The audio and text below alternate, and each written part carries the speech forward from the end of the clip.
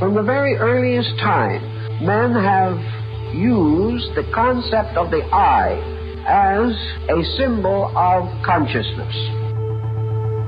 Science, past, present, future, is converging to the knowledge of higher consciousness. We are at a dynamic moment in history, recognizing that we are local and non-local human beings connected with our sensory system, which makes use of the pineal gland. This eye single is a mysterious kind of eye, the all-seeing eye of the Masonic lodges. The same all-seeing eye that is found frequently in the artistry of cathedrals. Descartes hat ja die tollkühne Behauptung aufgestellt, dass die Zirbeldrüse Sitz der Seele sei. This is why information was classified on it for so many years, because it holds the secret to consciousness. Das Thema Erwachen und Bewusstseinserweiterung hat ganz erheblich etwas mit einer aktiven Zirbeldrüse zu tun. With the pineal gland activated and the two hemispheres energetically united, the neurons within both hemispheres receive the visual stimuli necessary for interactions with the higher worlds. Man must have some means of cognition which is beyond the sensory perceptions as we know them. Each and every one of us has an inner looking glass. All we have to do is activate our own internal portal.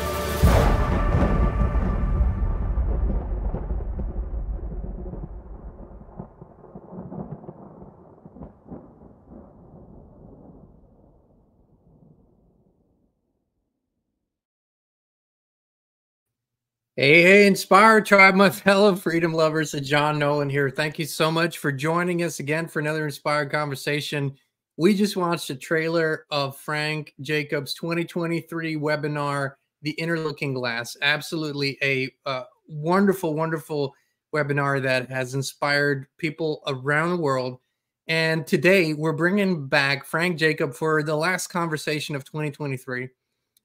We're going to go deep into some, we think, important topics of the day, of the year, moving forward.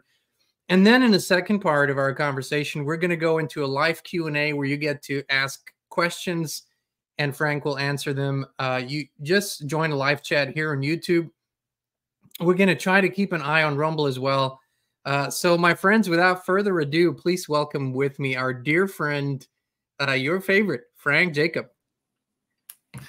Hey, John. How's it going, brother? Very well. How are you?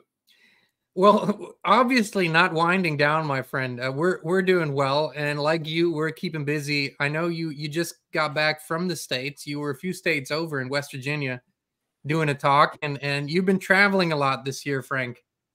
I have been. Yeah. You know, you're everywhere. You're everywhere right now, and you said you're not slowing down, which is great. Frank, we said we were going to talk about 2023 and a little bit about 2024 moving forward. What has happened? What we both are thinking is important, and what to focus on moving into the future. And I kind of couldn't think of a better way than what you suggested. We both watched a movie, and we might be sorry that we watched it, but we watched it, so now we might as well talk about it. What movie was it? Tell us a little bit about your experience, because I think a lot of the people out there might have seen it as well. Well, it was funny. I was in West Virginia for the Arlington Institute talk, and I hung there a couple of days. And while I was there, I saw this trailer for a film called Leave the World Behind, you know, with big players in it like Julia Roberts and Ethan Hawke, and you know, people that you think, okay, well, this must be something to take serious, right? If you know, obviously those are high-paid actors, they wouldn't be in just a regular flick. So I tuned into it, and I was watching it, and it immediately became apparent that this thing was like, well, I guess there's a word for it. It's called predictive programming, and we've been talking about that on some of our shows. This is the way you can kind of test the waters if you are, you know, if you are like in the cabal or part of the elite. And you've got plans, big plans take big planning. And part of that, I think, is, and this is that's something which has become clear to me about these kinds of films, is that they're simulations in themselves. They're like live simulations, you could say, to see you know, to take a temperature of where people are still at. If they're waking up, are they completely gone? Is there some resistance? Or they might even be checking out ideas, like in this film in particular, you know, what is the big concept in this film? And I guess we should, you know, tell people that are watching this, spoiler alerts, we're going to be digging into stuff. Yeah, that is totally. obviously going We to can't spoil really the film. discuss it. We can't really discuss it. The first spoiler alert, Frank, is it was executive producers were Barack and Big Mike, right? Those are their executive producers of the movie. Yeah, here, let me show you. I got a screenshot. This is, you know, you're watching the intro flicks, right? And Yeah. I couldn't believe my eyes, right? It was like executive producer, right? And I, you know, you probe and dig a little deeper and you find out that not just executive producer, but actually giving the director, in this case Sam Esmail, pointers and script revisions to match reality. And I looked up Sam Esmail because the name is an interesting name, and he's obviously you know, a very well-known director. And if you look at the etymology of his name, it comes up as essentially a child so named was regarded as the fulfillment of a divine promise. So it already in the credits is you know, it's getting into this idea of prophecy or of like where things are moving. So they don't hold back. It's like, I would call it a no hold bars approach to, let's throw all our symbology at them, right? And let's just see, you know, what, and even to the point where the symbology is dynamically changing as the film is evolving. That's not something you're going to necessarily see. We can get into that a little bit, but that was clear. Yeah. I just want to give a quick overview of, you know, kind of how the movie, what it depicts is basically, like so many movies, a scenario of an attack, in this case on the United States, that doesn't apparently express itself as an attack in the beginning. It just turns out it is that. You know, the cinematography is interesting at best and horrible probably at worst to describe it, but really it also doesn't end on a very satisfying note. But the journey of the movie is very interesting in the symbology, in the hidden meanings, in the open meanings, what it portrays. So, Frank, I'm kind of going to let you just take it away, leave the world behind. What was your impression? What did you think while watching the movie?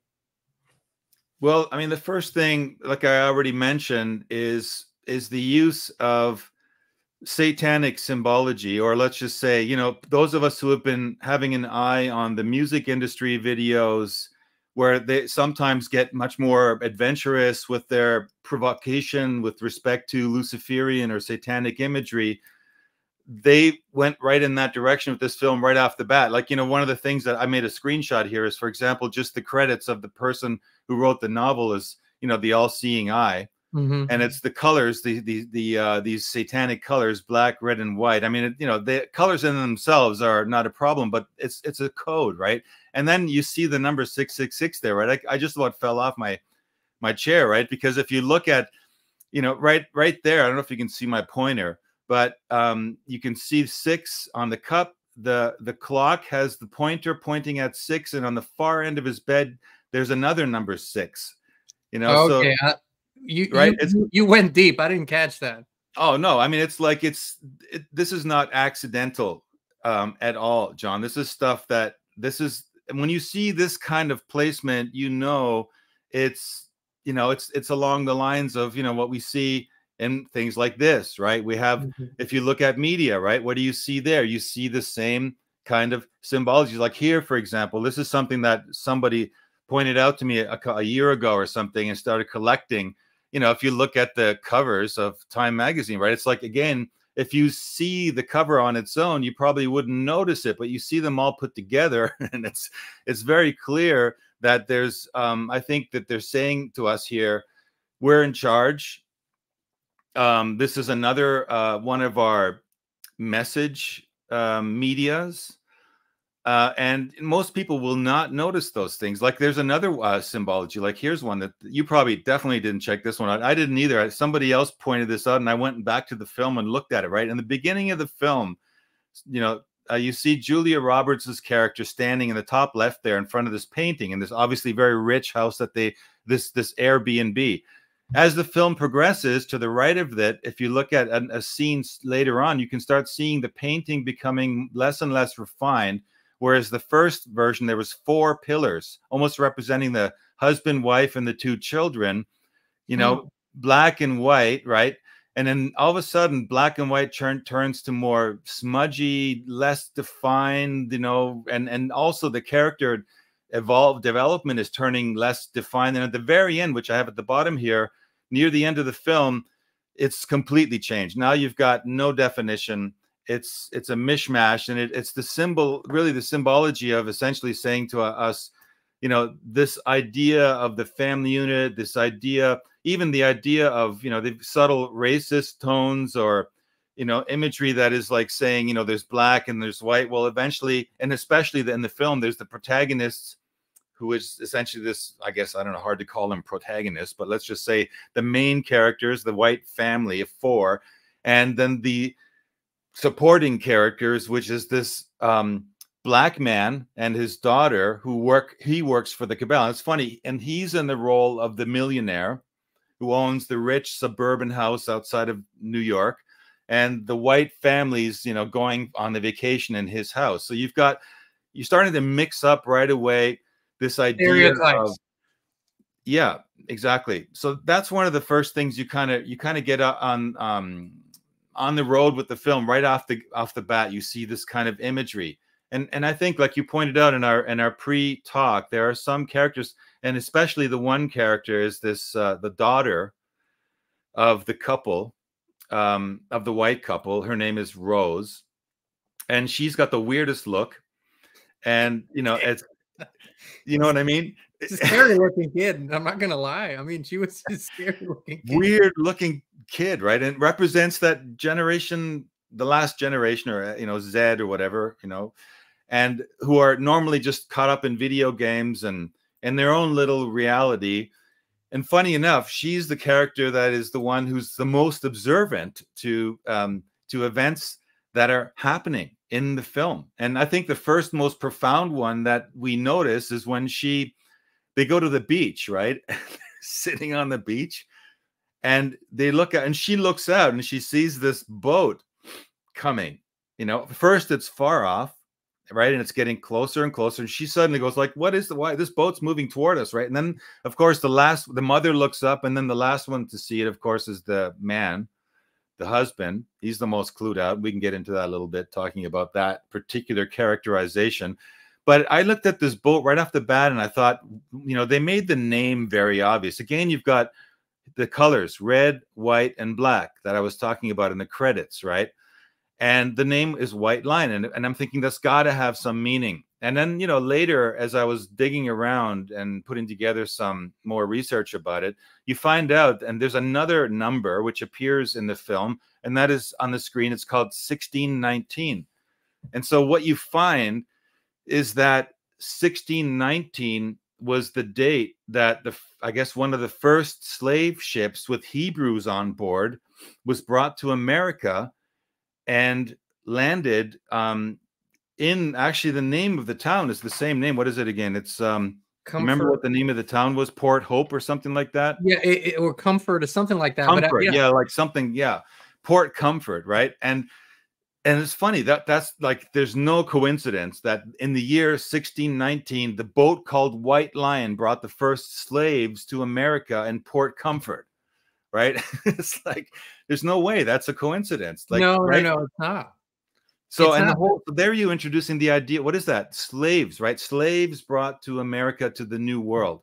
And you would think, okay, what does that have to do with the film, really? Well, you find out that, again, you know, going back to this analogy of slavery, you've got the black man and his daughter coming back to the house because they obviously are experiencing what's going on with the world out there, which is going crazy.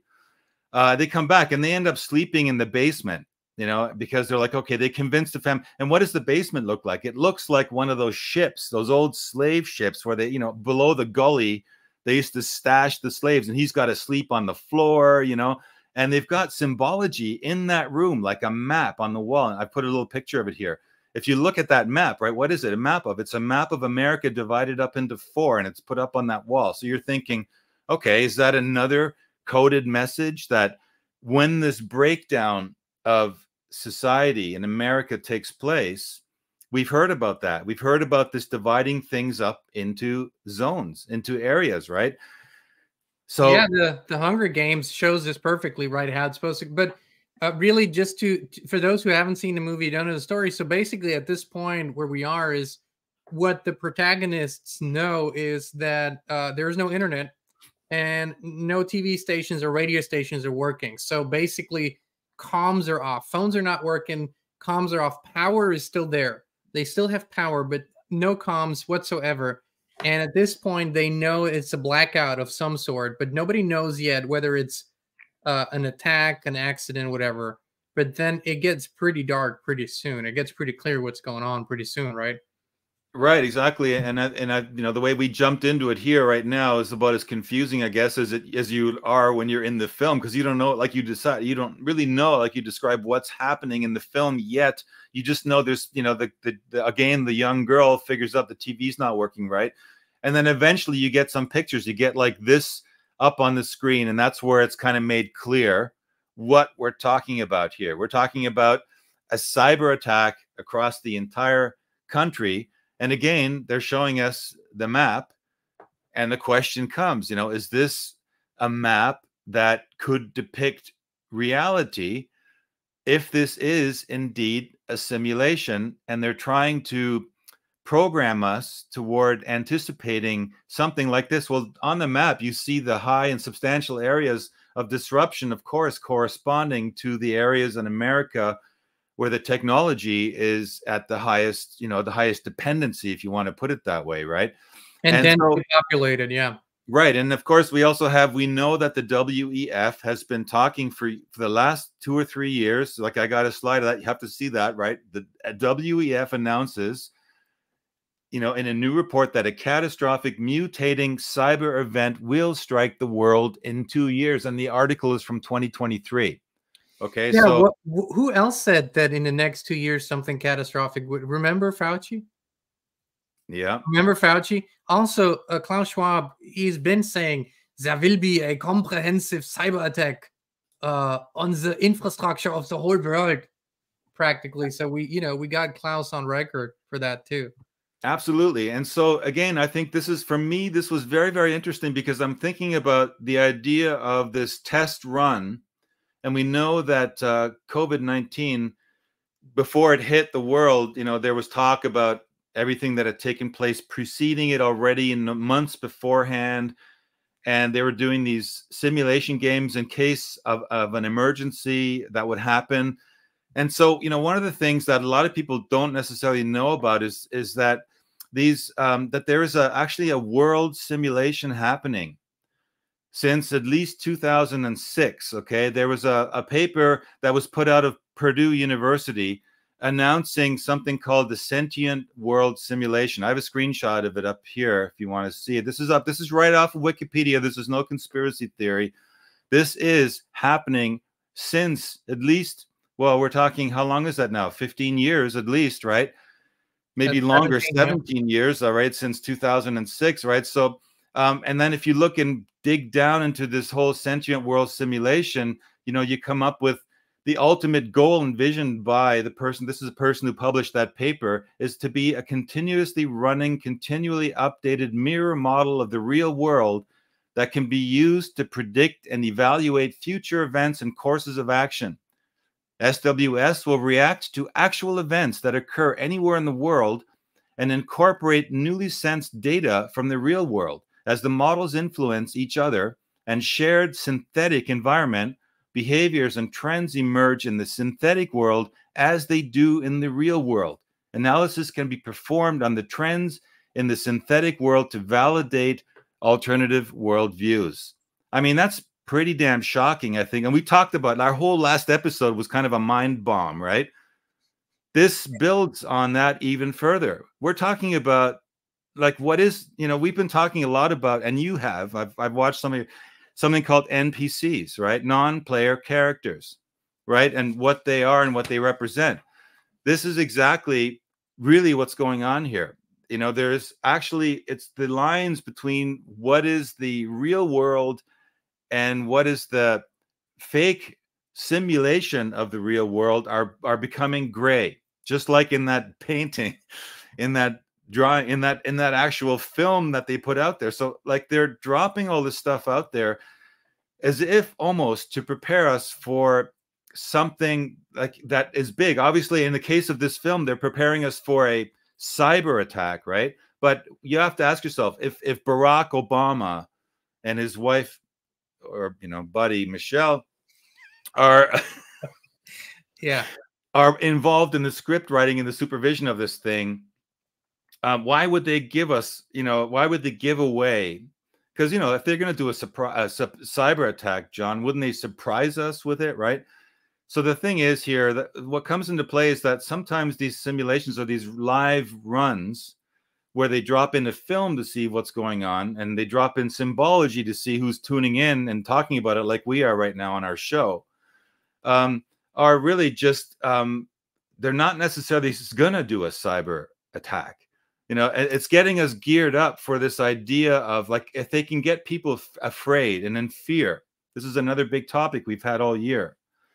This idea of fear, but being in a fear state, you're not in your highest, most powerful creative mode of manifesting in the world. When you're in fear, you're in flight or fight mode, right? So you're going to run, you're going to react. You're not going to be making the best, most spiritually high decisions about how to move forward in your reality, right? So a film like this is perfect to see, sort of gauging the fear, but also the idea that there's going to be people coming forward and saying, you see, they predicted there's going to be a cyber attack, right? And then it didn't happen.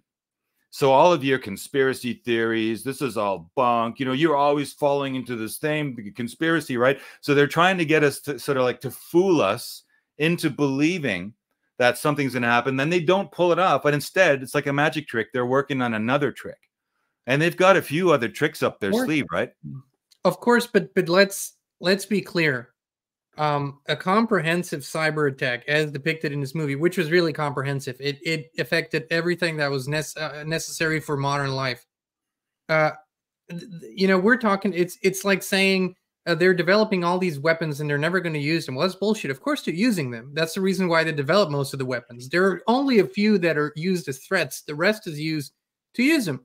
And so what could be more damaging to a Western modern society than a cyber? Nothing is more damaging. We see this daily now as big platforms are down, websites are down, banks are down. We had Australia that had a major telecommunication provider down for one day, and Canada down for one day, billions of dollars in damages, but more importantly, a lot of human damage because everybody relies. And this is what I wanted to jump on, Frank, here is I was shocked that not a single character in this movie was even remotely had a sort of a spiritual appearance or some sort of wisdom appearance. There was one guy that was depicted as the prepper guy, and he was an asshole. I mean, he was just scared, basically. But the rest of the protagonists, even the guy that kind of worked I would say on the outskirts of the cabal, he didn't really have any inside knowledge, but on the outskirts, the owner, the black owner of the house, even he was zero prepared really for any kind of out of the ordinary situation, not spiritually, not mentally, not physically. And that was just shocking to see. And I wonder, is that an accurate depiction or is that just the worst case scenario? Well, I think when they do that, they're kind of mocking us. I look at these things also as a form of mockery. And the way they depict the average white male now in this modern family is a clueless guy, right? What does he do? They've got us. He's like on that topic, like he's preparing, right? So what does he do? He fills the bathtub with water, like brilliant, right? Outside, we've got a swimming pool. Put in a bit of detox in there, like chlorine, let it evaporate, and you've got something to drink, right? But no, he's filling up the bathtub because he's never ever thought about this. And the other guy is perusing his neighbor's house and he finds a GPS phone. That's his idea of connecting. Satellite phone is to connect with the world. And of course, the satellite phone doesn't work because the satellites are offline, right? So again, it's mocking us because it's telling people, see, you're just not ready at all. You're not ready. And it's true that, I mean, what they were trying to say in the mess. Oh yeah. And this is another thing, you know, the kids, right? And it's like, again, along this theme, I'll show you this picture. Look at the t-shirts, right? The kid, the boy, right? He's wearing one that says obey, right? Who do you know any kids that would wear a t-shirt called obey? Right? Actually, it's become a trend, of course, because, you know, but yeah, actually, maybe it is, right? And next to him is his sister, and what is she wearing? NASA, right? So put the two together, right? Obey NASA. Again, here we've got, you know, whether or not it's intended, but we know now with the symbology, everything in this film was intended. And then the guy's t-shirt, like he loses, in the film, you know, the boy, the teenager, he's lost, you know, he's totally lost in his own adolescent and pre-pubescent world. He's fantasizing about the daughter of the black guy, etc.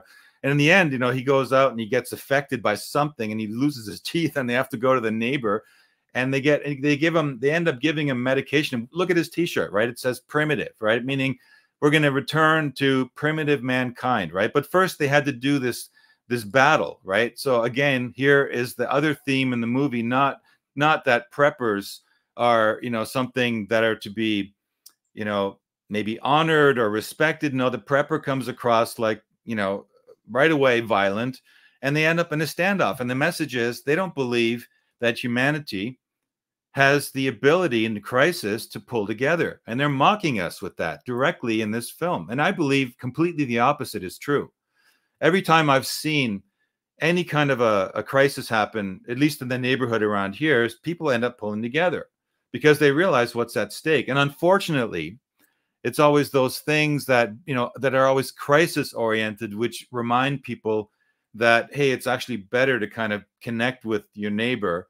And, you know, at the very least they do it then. But the message here is that maybe it's, you know, maybe it's time to start to think about these things. Think about what it would be like to communicate with your neighbor, and think about, you know, what would happen in a situation like this. Would you open your house? And, you know, but then again, you know, if you look at many of on the flip side of the coin, many of the people that are unconscious out there, they might come to your door like that and say, move out, you know?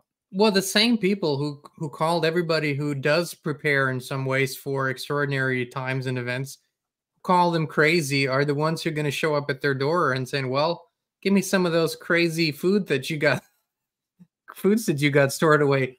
Frank, you know, there's a few more things in the movie to talk about. What I just wanted to share, because it came up, is according to our friends at FLFE, they do a lot of calibrations around the level of consciousness, right? And they told us that, unsurprisingly, around Christmas time, that's the highest level of consciousness that, on average, that the Earth is in during the 365 days of a year. It is no coincidence for me that a movie like that, you know, with the producers, including the Obamas, would be dropped to really pull down this actually, you know, beautiful spirited time, to really pull down the mood. Because that's what they do, right? They don't want those periods. They don't want higher consciousness. And if you let it, it will pull you down. It can Absolutely. pull you down. How do you view? I want to talk a little bit about the girl, Rose, because she sees things, like you say. She sees the animals coming in, like you know, hundreds of deer that show up in a suburban area all of a sudden. She sees this. The adults are oblivious. I mean, they're just idiots. They don't see anything.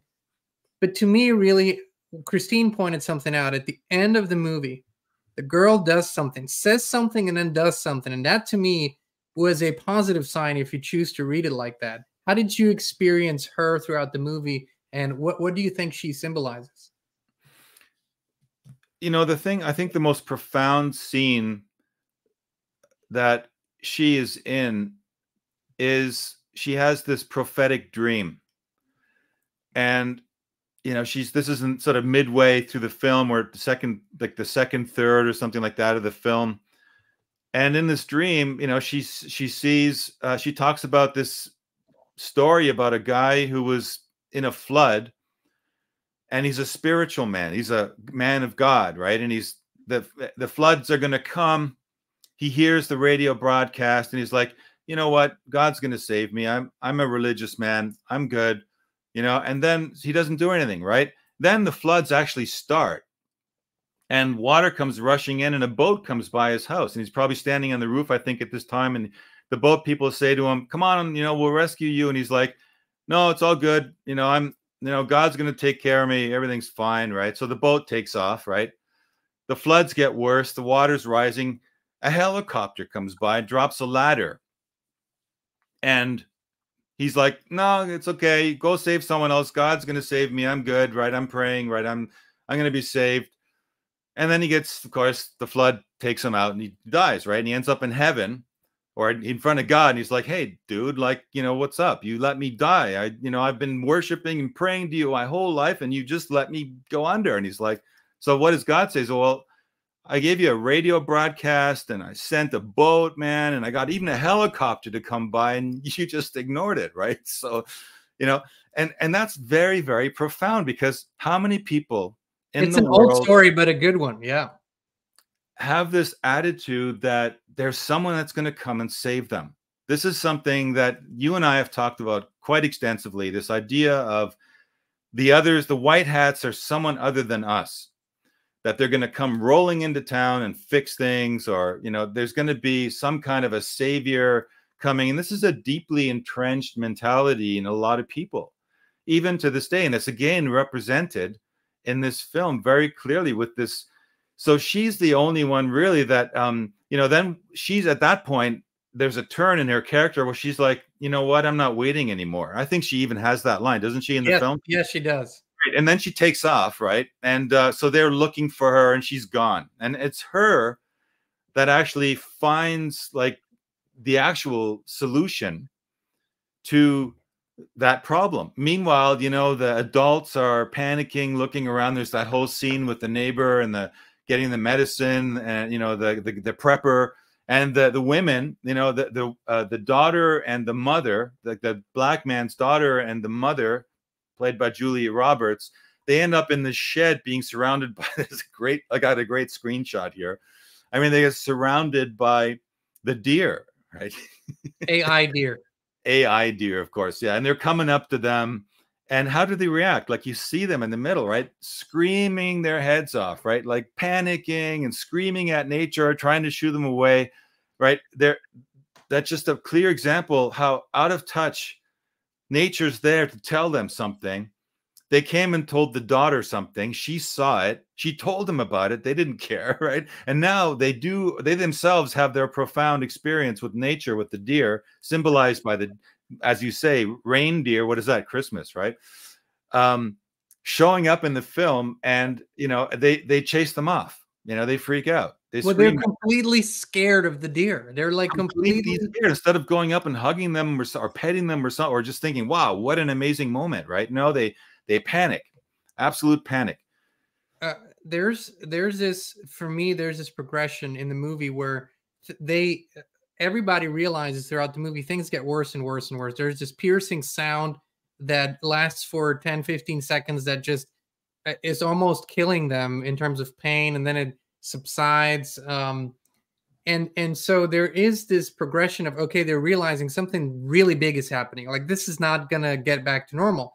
And like you say, Rose, the 13-year-old daughter, goes, I'm not waiting any longer. She kind of just disappears, walks into this house that she had seen on the edge of the woods, and actually finds a fully functional, high-tech, super rich bunker.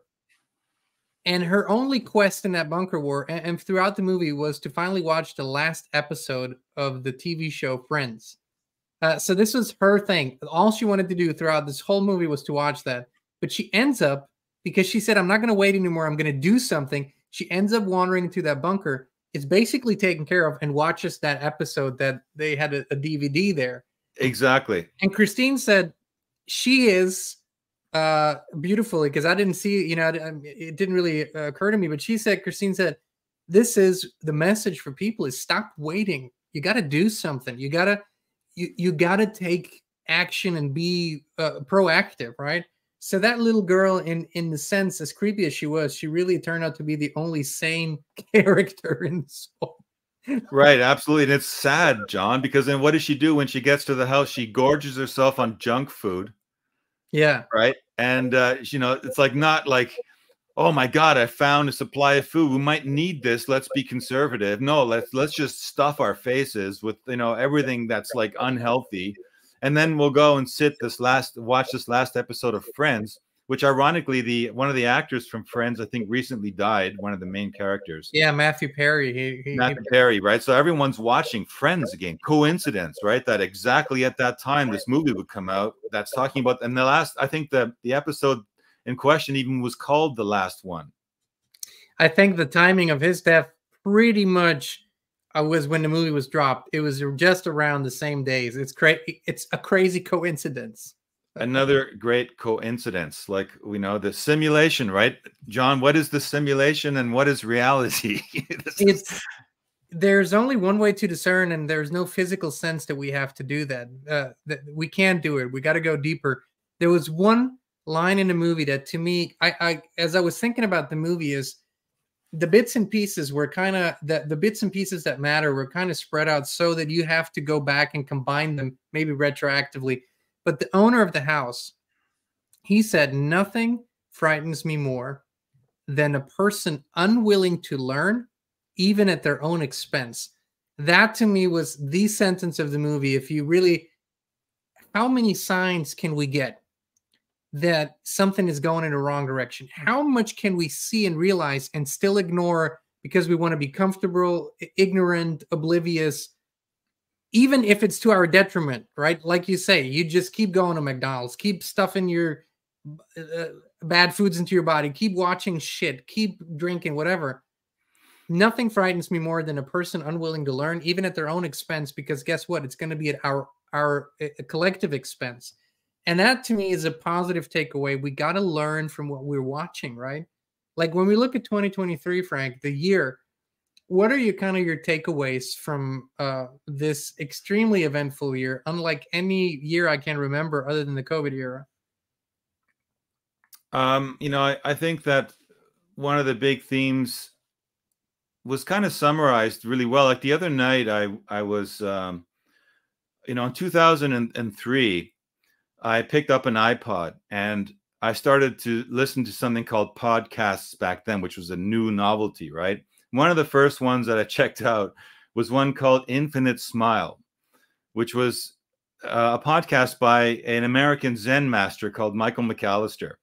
And I get this email a week ago or a couple of days ago that said, you know, it's been 20 years and he's calling it, the last episode is going to happen, and it's now Zoom, right? So he was saying farewell. So I had to get, he was having it at a time, it was like 4 a.m. my time. And it was funny because at 4 a.m. I kind of got up and I was awake.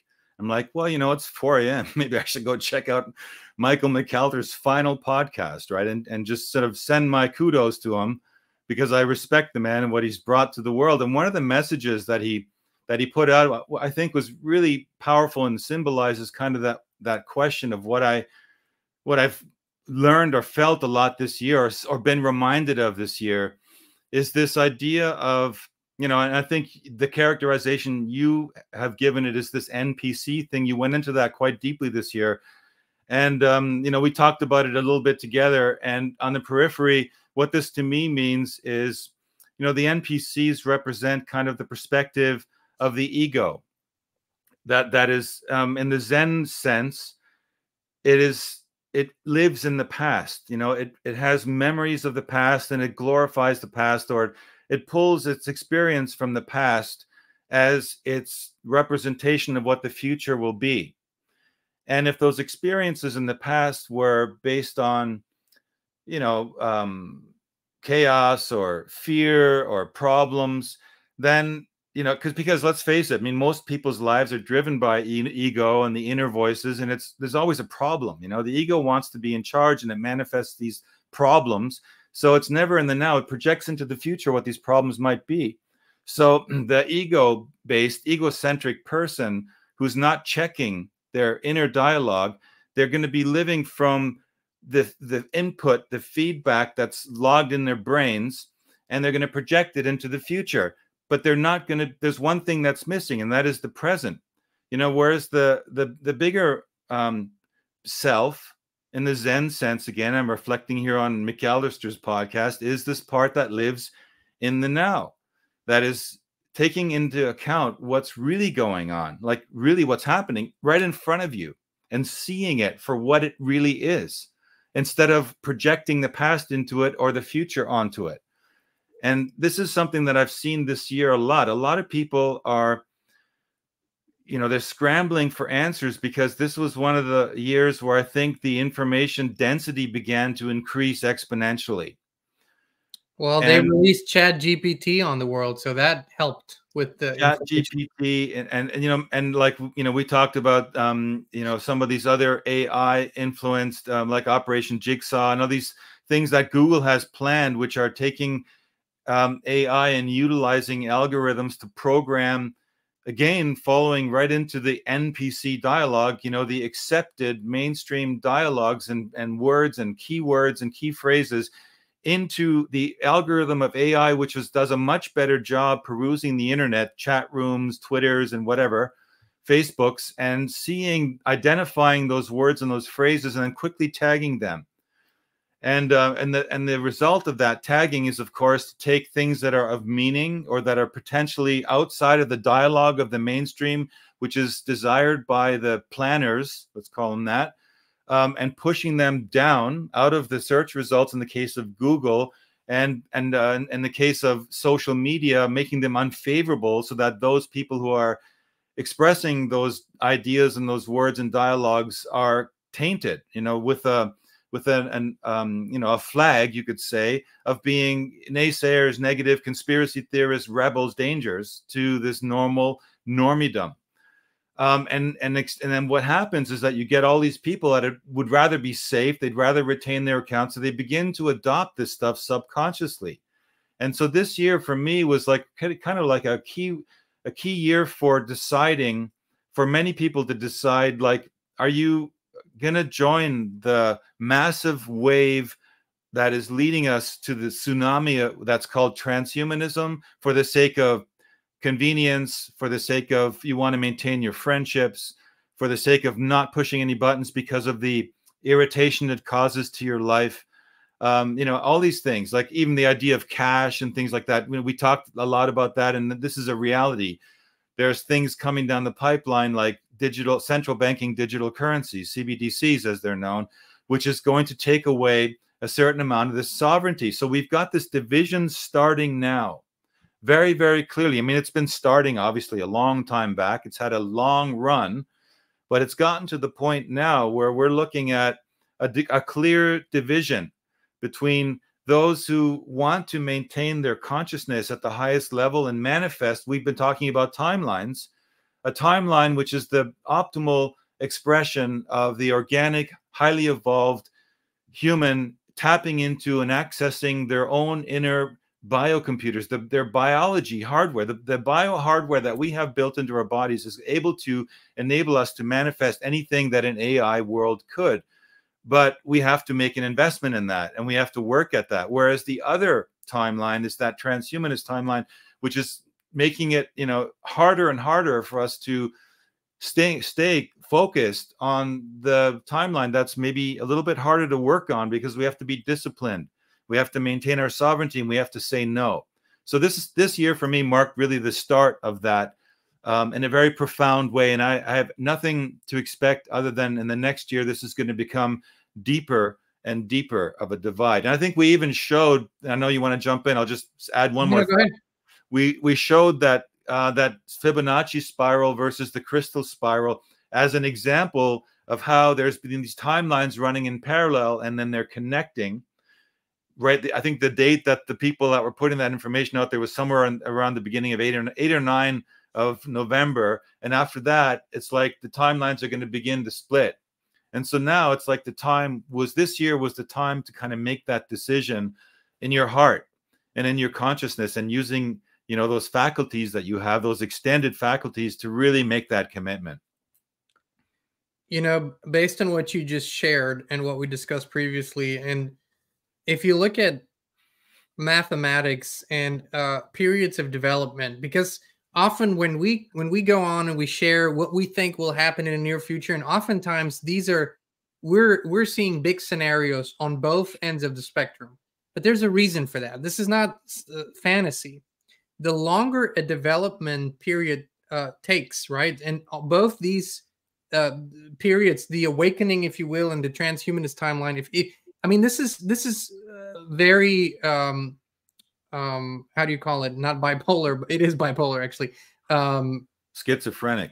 Well, but these are kind of the two mainstreams. But the longer a period of development takes, the more exponential and faster the development. That's why technology has developed so incredibly fast in the last years, to our knowledge. Of course, it's faster than that in the hidden, but so the exponentiality, the longer a development takes, the faster and the broader it expands. And that is mathematically explainable. Same thing with the awakening, by the way. So that's why we see these extremes and polarities. And while we talk about timelines, we might say we're drifting back and forth between different realities, and we literally are, because there are these simulations within the simulations, and oftentimes we don't know what affects what. So that, those are confusing concepts. But I think, I'm looking at this buffalo. There's a buffalo here. There's buffaloes all around me. We love buffaloes, the North American buffalo. And there's a tradition, a story among the American Indians, the Native Americans, what the buffalo is known for. The only animal, when the storm front approaches, all other animals run away from the storm. And of course, that's a trying task, because you have to run. And the faster the storm goes, the faster you have to run.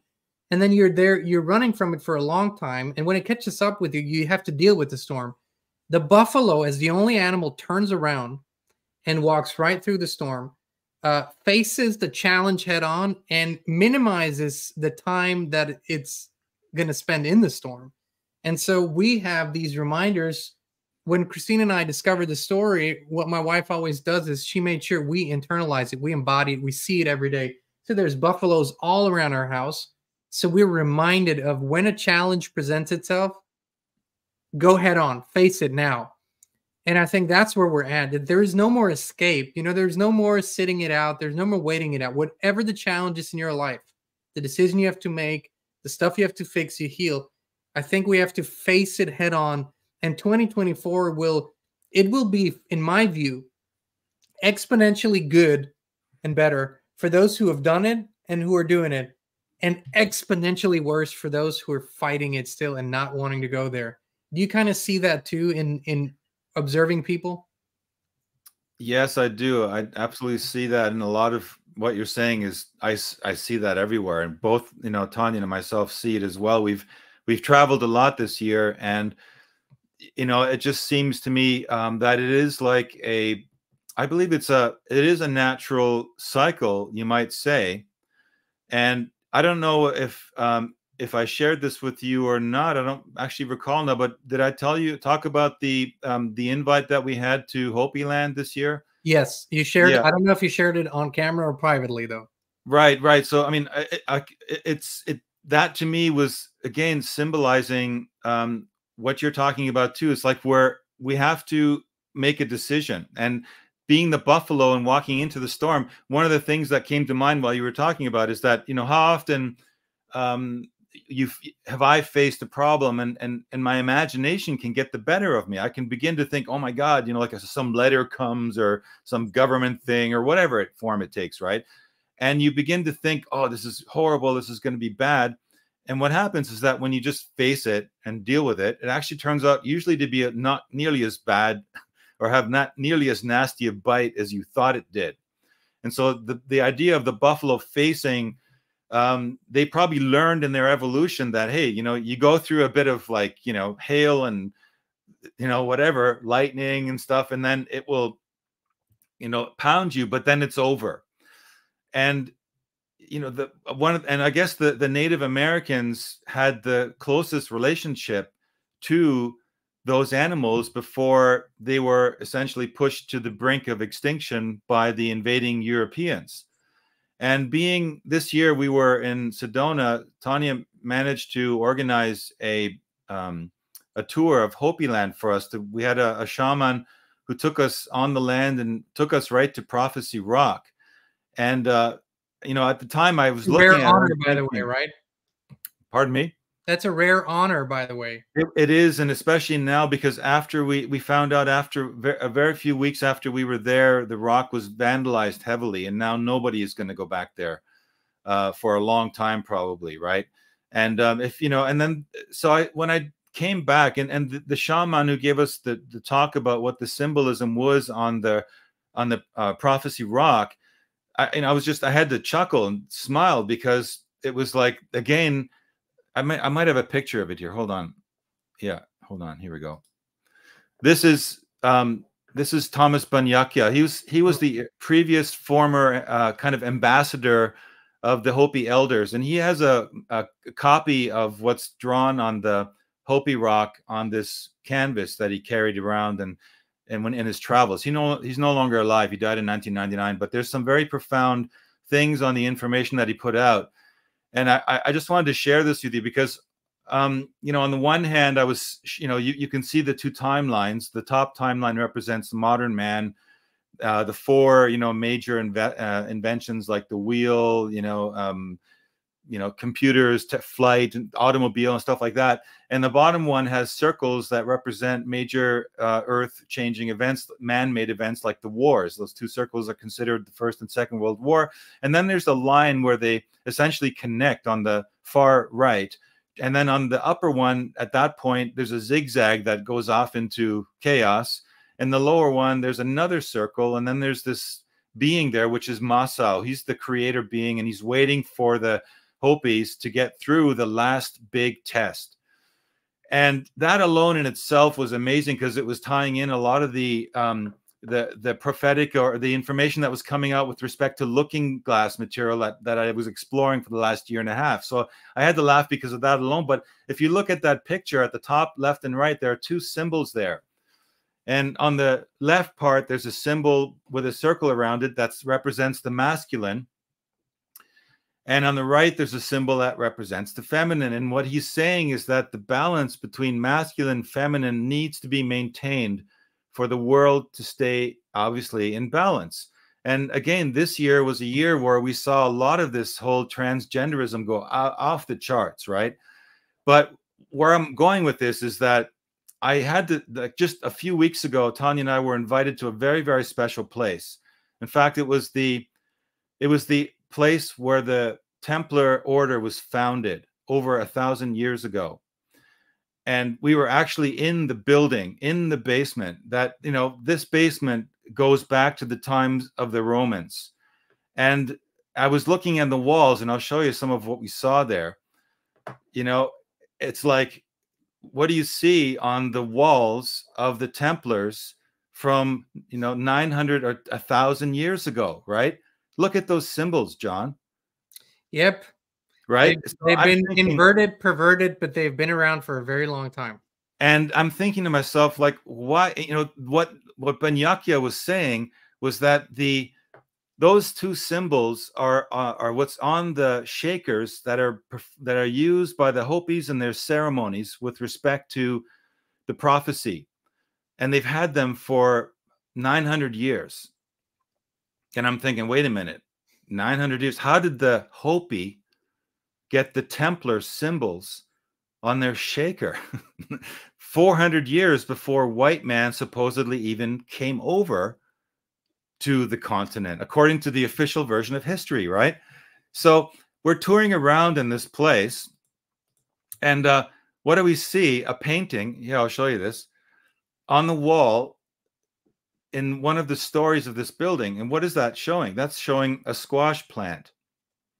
You see? And you're thinking, yeah, so what, right? Well, you know, problem is that painting has been carbon dated to over 1,000 years old. So, you know, excuse me, like, or 900 years, let's say, right? Mm-hmm. That doesn't make sense, because you would think, okay, to a normal person, it's only a painting of a squash. Well, if you're anybody that knows anything about horticulture, you realize that squash was brought from North America to Europe 500 years later, after the date of this actual painting on the wall. So some interesting things started going around in my mind, like, Does this actually surprise you in any way anymore? No, not anymore, because I've been digging around in this teleportation, Project Looking Glass and all this weird stuff everyone thinks is woo-woo. They don't want to believe this technology is real. Well, here I was in the basement that goes back 1,000 years ago, and the Templar order had actually developed ultraviolet technology, John, right? Even though, ultraviolet, like disco light technology. Where did they get it from? Well, they developed it, and there's evidence of it on the walls in this place. And there again is the symbols, right? You would think like, wow, okay, what does that mean?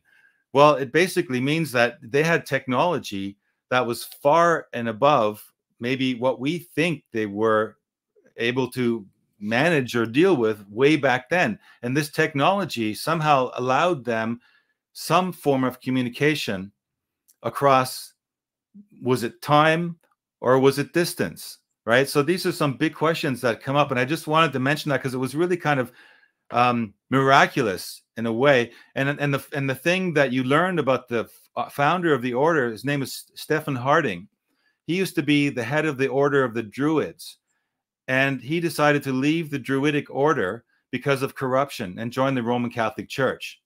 Now, I'm not sure, that was the best move, But what's interesting is that his fascination was with the Bible, and he wanted to figure out what was the can he get his hand on the original Christian Aramaic documents and compare the writings in those original Christian Gnostic documents with what is written in the Bible. And during that time, of course, if you think back, what was going on during that time? It was the Crusades, right? So there was a lot of pilgrimage going on. And they actually found archives under certain temples in the Middle East. And Harding found out about that. And he managed to get his hands on documents that were these early Christian writings, bring them back to the location we were sitting at. And he found that there were Sufi mystics that were alive who could still understand the Aramaic language, but also knew Latin. And that was his language. So he had these original documents translated from Aramaic Christian documents into Latin, and he then could see if they matched up with the Christian Bible, right? And what happened? Guess what? Discrepancies. Big discrepancies. Big discrepancies, right? And so he took that information and he wrote that's called the New Bible, and he presented it to the Pope. I think it was Pope Augustus. And Augustus said, wow, this is awesome. Thank you very much. You can go, right? And what happened to the Bible? Well, we all know nothing happened to the Bible. It's been buried. In fact, there's only 3 copies of this Bible in the world right now.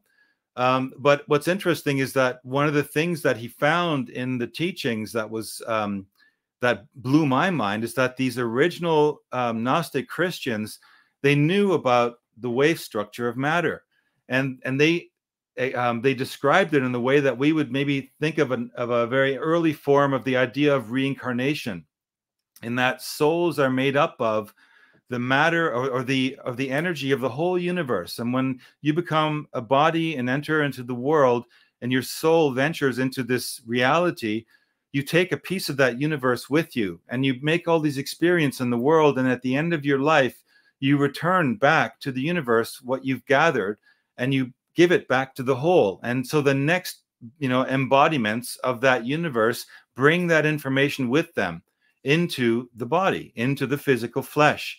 And so this is essentially exactly what is being described in Wave Structure of Matters. I was talking about to you when we talked about the Inner Looking Glass webinar, that the electron is the storage place as the repository for all gathered knowledge and information in the world. So where am I going with this?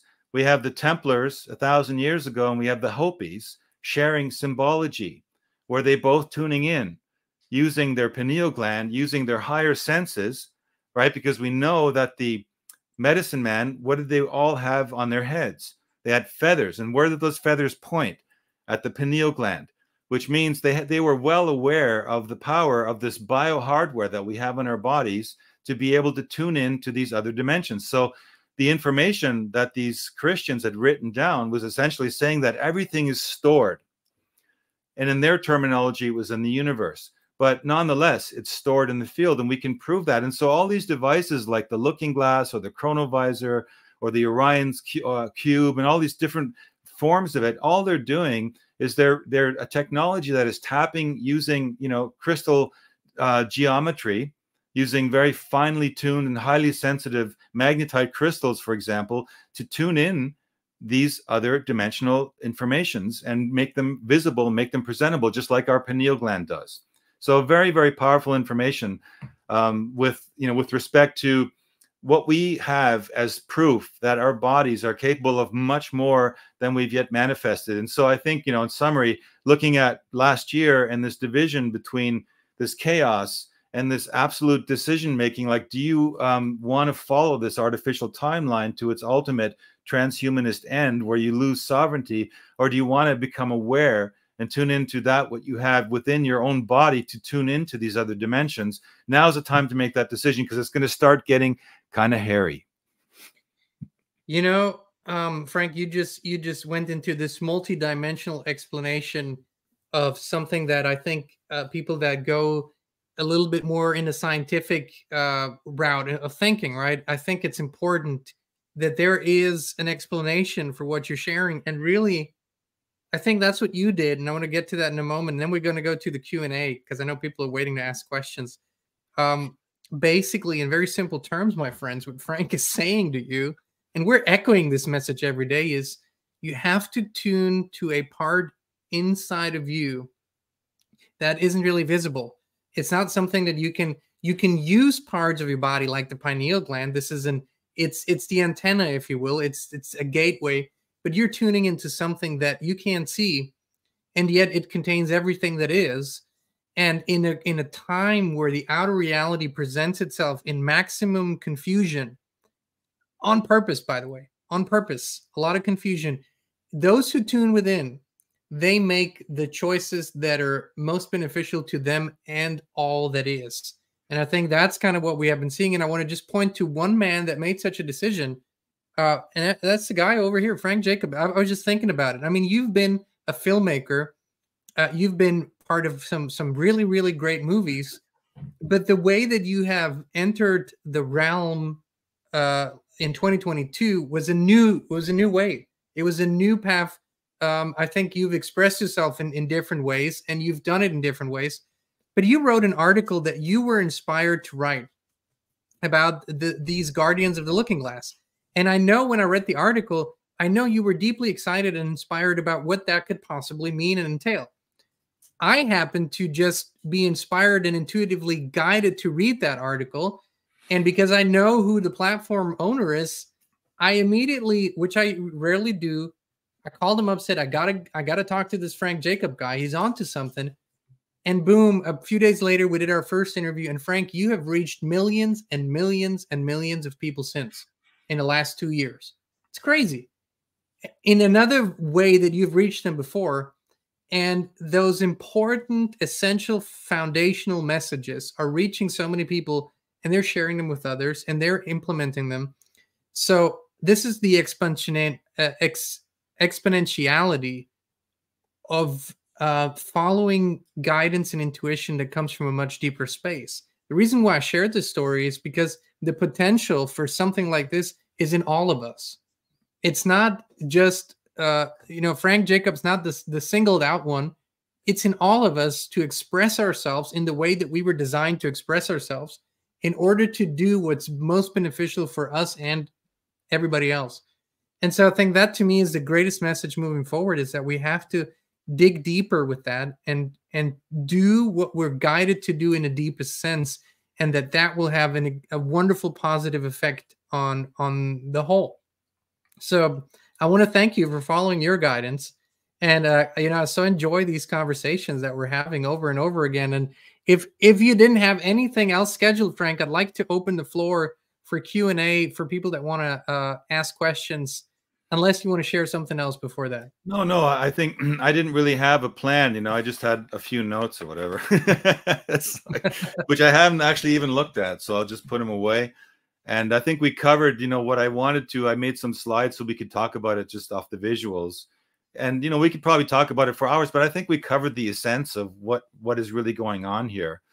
And I think important for people, I think with respect to the subject matter we've talked about earlier at the beginning of our talk today, I think the message is important to remember that even though they're presenting the idea of a cyber attack, and we know the WEF is planning this kind of stuff and they simulate this kind of stuff, that it's important to stay grounded and not be led by the nose, by so many people are just led from one media barrage to the next.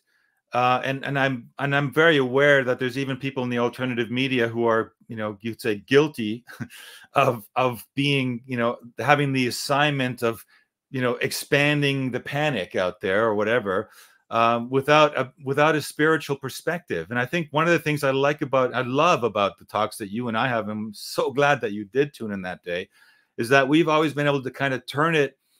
We've been able to look at these crazy, things going on, but we've kind of put a holistic and spiritual spin on them, not in a orthodox or conformist way, but in a way that this is the information we have available to navigate this space that we're in, and we're open to exploring wherever it leads, and talking about it at a higher density of information.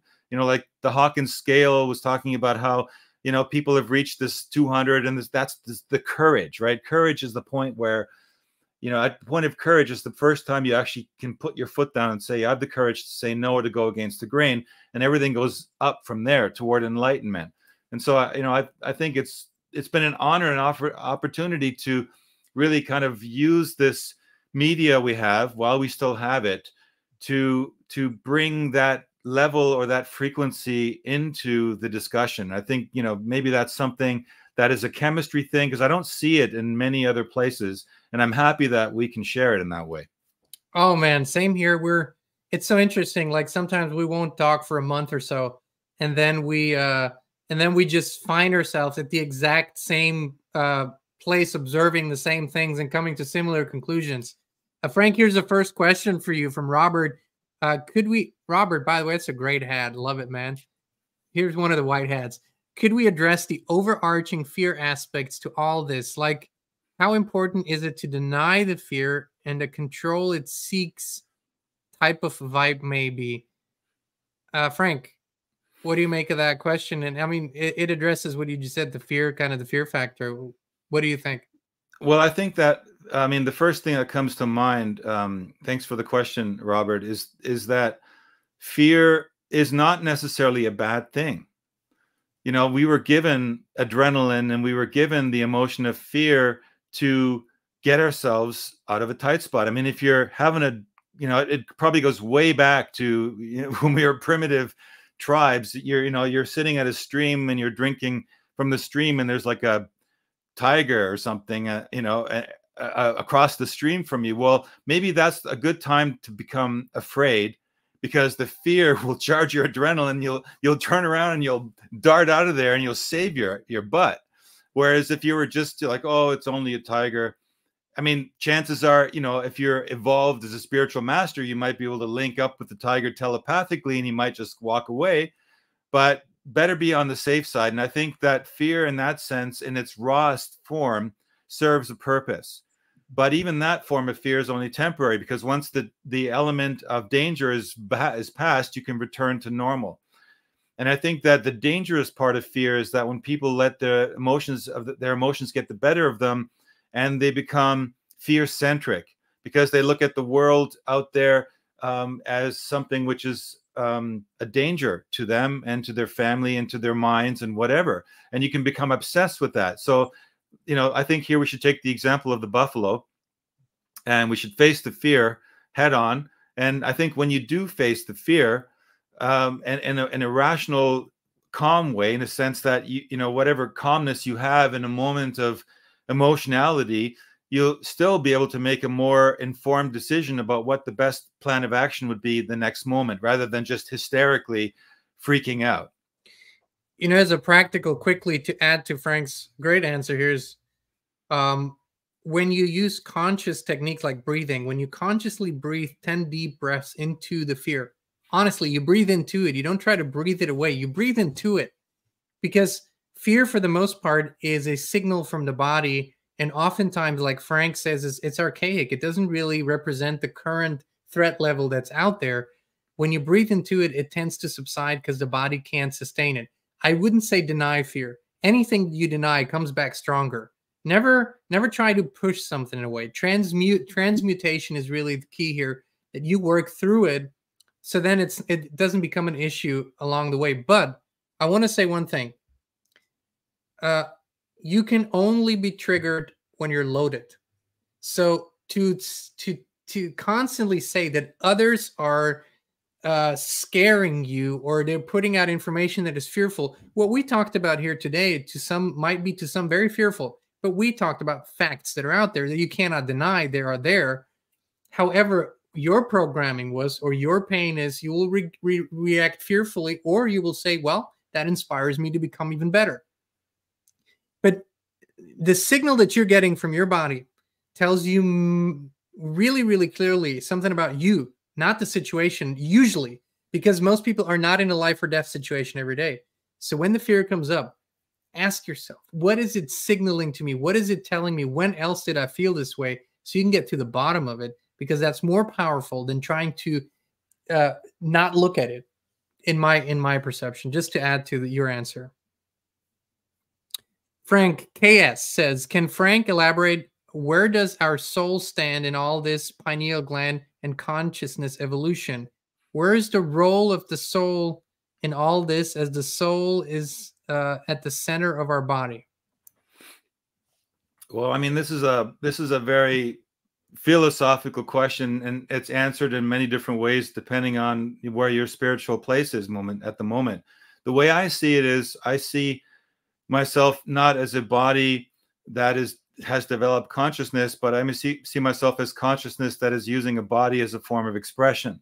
So for me, the soul is that higher level of consciousness from which the source is that I connected from.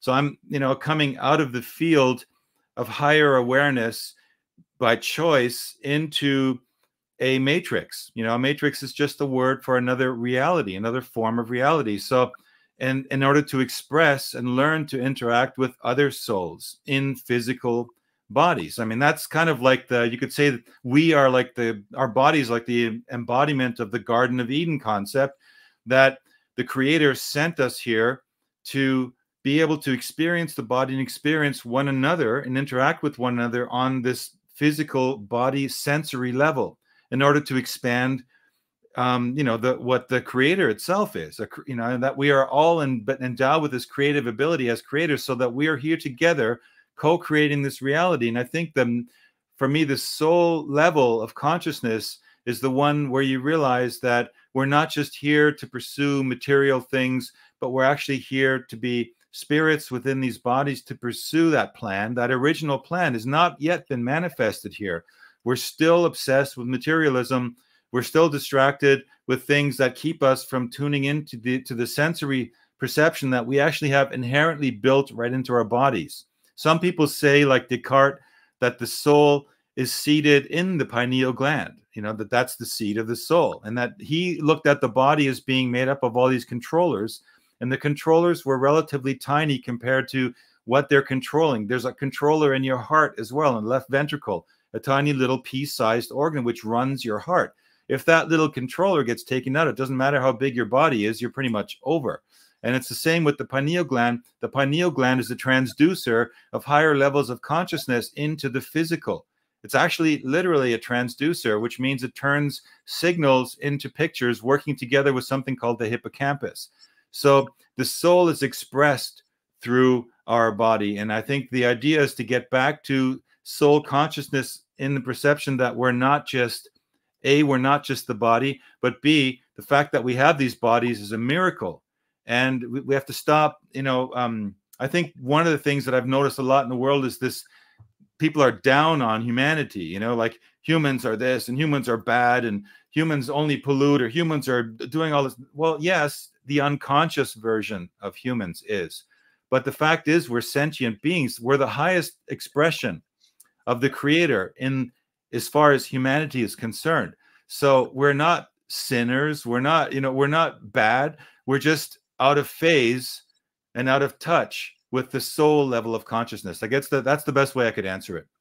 Thank you, Frank. That's very, very brilliantly answered. Daniela Johnston is asking, in your knowledge, is it possible to add nanotechnology in food to alter our mind? Frank, it's like she heard our pre-conversation, right? Yeah, good question. Dan, yeah. Or could it be a possibility? I'm not even kidding you. Frank actually brought this very subject up in our pre-convo before we came live. Frank. Well, yeah, what you're talking about here with nanotechnology is something that has been expressed in various, what do you call them? Just, chat groups and organizations that are forming, that are, building conspiratorial concepts about the world. And not that conspiracies in themselves or conspiratorial thinking is bad in and of itself, but the idea that there's mRNA technology, or let's say nanotechnology in food, as something coming or something that is going to be introduced, I'm sad to say it's already way past beyond us. Okay, it's already in our bodies. We are full of this stuff. And one of the things that I didn't really get into in our last episode, but which is clear, is that they began making biosensors, sensors lodged within your body starting in 1956. Okay, so how many years have passed since then? We're almost at 70 years later. We're talking about technology which is developed smaller and made smaller and smaller and smaller, so that it's now where, even the WEF has quotes about the new age is about edibles, right? Edible things that you can put. It's all about sensors in the body that you can use. So I'm sorry to say this. It might come as a shock to many people, but we are full by now of these sensors. And so, that in and of itself is probably, something which could make a lot of people panic. But I think we should just confront the fact that it's there. And one of the things that I always wish we would do more is we would talk more about that technology, because that technology is very real. There's patents on it that are out on the internet. I've discussed it. I talk about it in my webinars at great length. And this technology is there to assist this, you could say this AI version of consciousness to be able to enter into our realm. And we talk about timeline wars. Well, you could say that this idea of nanotechnology is embodied in the idea of a timeline war, and that we carry within our body the technology which can cut us off from the timeline we want to be on, the organic timeline, utilizing those bio hardware sensors that we have in our body, and filling it and replacing it with these artificial versions of sensors that can communicate with using 5G and 6G and whatever other coming technology, and Starlink and whatever they're going to be called, in order to be able to, perhaps even control our thoughts.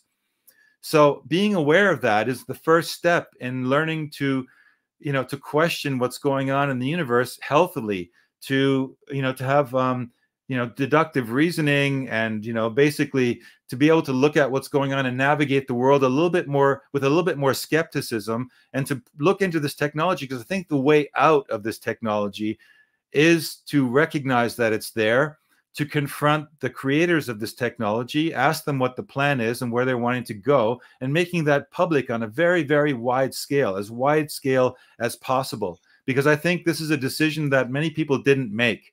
They've become subject to having biosensors in their bodies, and they never gave permission for these things to be put in there, but they're there. So now we're at a stage where we're beyond, it being in our body. Yep, it's there. Okay, let's deal with it. But the dealing with it is the part where we face the storm and we go, okay, what is this stuff now? Here's some, films, here's some diagrams of this technology in action. We showed some of them on our shows that we've done together. So we want to talk to the people who are the decision makers we've given the power to in the politics or in science, and put them on the hot seat, make them explain what this stuff is. And basically that will lead to solutions as to how to remove that stuff from our bodies, if that's what you desire. Because of course, if that's what you desire, we have to leave room for the free will of some people who might think it's totally cool to become locked up or linked up with the cyber world and enter that, transhumanist reality. But that's not necessarily what everybody wants to do. Yeah, that's, I want to add one aspect to this that I hear from all sides of people that are studying this. There is an antidote. and Frank has pointed to that. The only viable antidote is elevated consciousness to this. If you do not have that, there is no physical thing that you can do to counteract all these measures. We've been too complacent for too long, but the consciousness is exponential and infinite in its expressions. So the solutions that come from higher consciousness, we cannot anticipate until we reach states of higher consciousness. That's why this conversation also around the pineal gland, around this development and the raising of consciousness, is, in the view of almost all of us now, the most important conversation, because from that level, we can deal with this. From the level of fear, from the level of what the AI represents, we cannot. That's an unwinnable war. So that's at least my perspective on this. It is all in the consciousness. Thank Great you. answer. Silicon Valley Girl, creative spelling. I love it. Are higher density beings helping us wake up? Is the Hopi prophecy going to end in our ascension and not in the alternative doom path? you want the small answer, Silicon Valley Girl.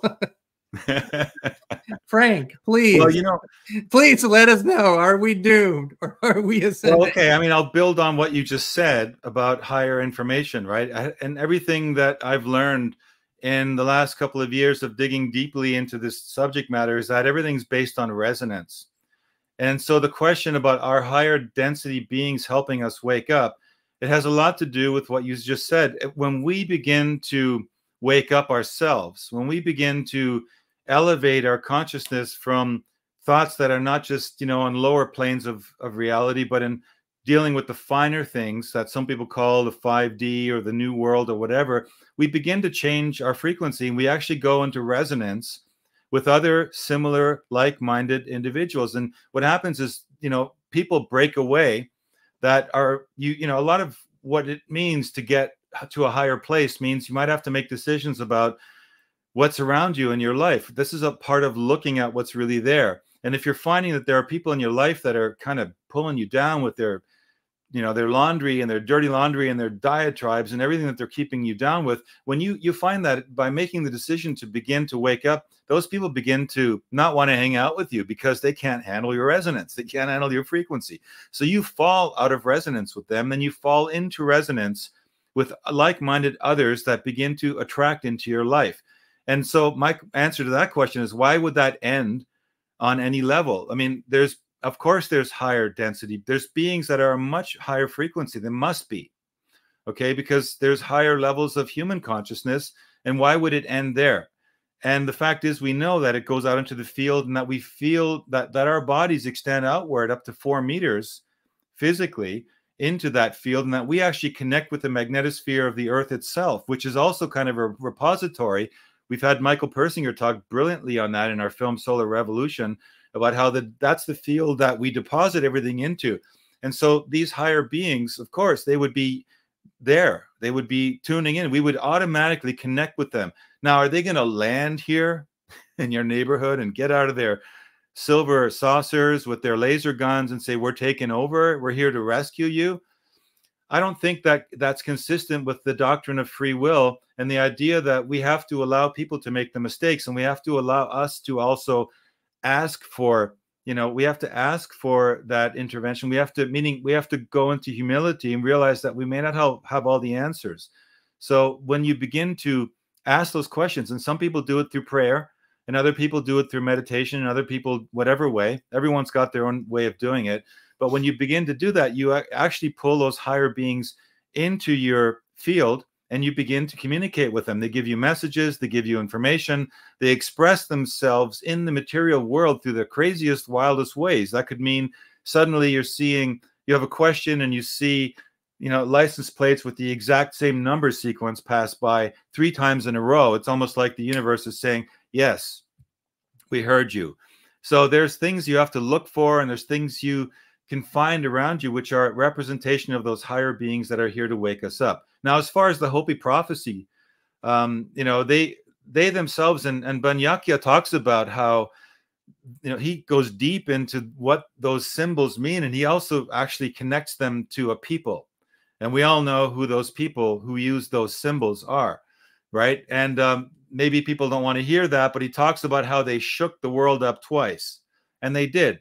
The First and Second World Wars involved that Germanic people, which tend to embody that symbology. And he talks about how the third time around, they're going to come here and they're going to be like, the sky is going to rain down. They're going to land, and from like having breakfast from one day to the next, the whole country will have been basically taken over. So the question is, what does that mean? Does that mean aliens are going to land and take over? Does that symbolize our higher consciousness is going to wake up, where people are just going to get in tune with who they really are when it comes down to it? You know, it's hard to say, but he saw that, and he talks about it in their prophecy. And the line, the squiggly line at the top, is a line that represents the chaos of the world that is going to be experienced by those who follow that path, that artificiality, that transhumanist path, the technocratic world that'll lead to, you could say, their destruction. And the other path is the one that leads past that last great event to meeting up and making a connection with the original creator, who now would be ready to actually embrace them and join with them to become like their new leader, or in a sense, lead them with the philosophy or the higher state of consciousness. So the Hopis said that both are possible, and it's still not written in stone, because they talked about how if we don't see the way, then there's going to be from the West coming on shore so many multitudes of people that are going to destroy what is left of the material world. So they saw that as well. Now, can prophecies change? I'm one that tends to believe that prophecies can also be, you know, have to be regarded with some skepticism, because they could also be a form of programming that is being utilized by the cabal to then, you know, jump on us and throw us things that we then say, oh, it's prophecy, right? Instead of saying, no, it's not prophecy. You know, there were indications, and the prophetic things that were left behind, like by people like the Hopi, were indicators that were showing us the roadmap that we must follow if you want to reach that higher enlightened state of consciousness. Frank, there's a question in a similar vein in terms here from Let's Do This Now. The Sioux talk about, the Lakota talk about a great white brother. Do the Hopi prophecies reflect similar conclusions? Thank you. I can't read much anymore. Apparently, eyesight. Who can read, right? It's who reads anymore these days, right? Yeah, that's a good question. The Hopi talk about the that they went forth. The Masa, when they first went up to the fourth world, which is where this all takes place, which is the world we're in now. And they asked Masao to become their leader. He says, no, I will not be your leader. You still have stuff to work out. And he sends them out. And many of them, some of them stay behind, and they leave their signs on the rocks as a form of like copyright, you could say, branding that says, we were here first. We're holding the land in trust for the creator. The others that went into the world, their job was to go out there, multiply, explore, explore technology, and then bring that back to their Hopi brethren who are still on the land, and share with the idea of enriching both sides. One enriches them with the spiritual side, and the other enriches the technological aspect of it. And what, of course, is happening, we see, in fact, especially with respect to the Hopis, and I saw that very, very prevalently on the land, is that the white men, the white brother who came back, didn't come back to enrich and empower their Hopi brethren, but instead to actually usurp their land, push them off their land, reduce them to poverty, get them addicted to drugs and alcohol. And you see, unfortunately, a divide within the Hopi people themselves, so that there was a division. And there was even an elder meeting we were told about, where the council decided to make a decision. Are we going to follow the traditional ways, or are we going to go the modern way? And that was split. So the minority of people decided to stay and go the normal, the traditional way, and the majority decided to stay on the land, which is called Oribe, incidentally, and it's the oldest North American settlement. So the Oribe settlement represents that aspect of the blind Hopi that have adopted the modern ways that have all these problems, right? And it's kind of sad. So but yes, both of those pathways have this analogy of the white brother who returns to meet up with the red man.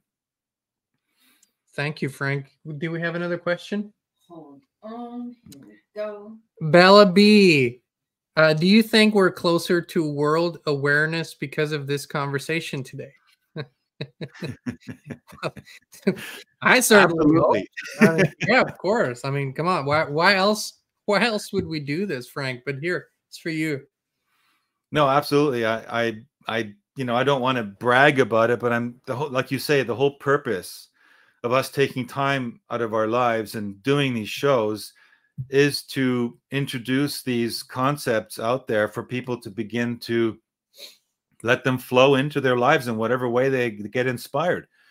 For me, in the very beginning, I came from the media world. I was a musician, and I got inspired by great musicians out there who kind of pushed me to develop skills and to pursue, styles and skill sets that I didn't think I could attain. And gradually you do attain them, and it inspires you, and you move forward, and you actually bring that knowledge into the world in that sense. So having a conversation about spiritual things, about technology, and binding them together like this, I think is a unique thing. And I think it definitely brings us closer to world awareness of everything we talk about. In fact, you showed me some of the numbers last year we had. Hopefully we've matched up a little bit this year as well.